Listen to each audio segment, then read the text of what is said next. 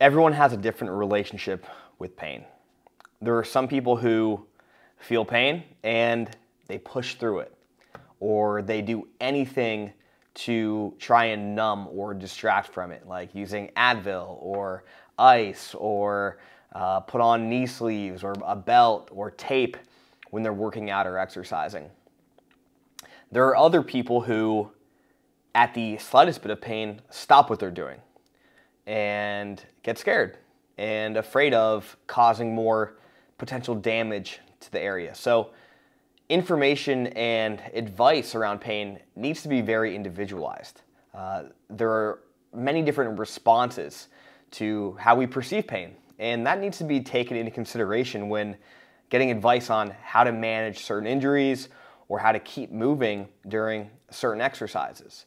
So you'll have some people who want to push through, and that sometimes puts them in a bad spot, and it digs them into a hole, and the longer they dig in that hole, the harder it is to get out of it.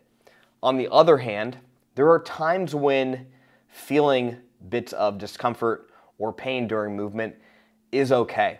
And that's an individual where understanding that the amount of pain that we feel during exercise doesn't always correlate to the amount of damage that's potentially happening inside our body. So the point is, we all have a unique relationship with pain, and your advice should be unique to you and your situation.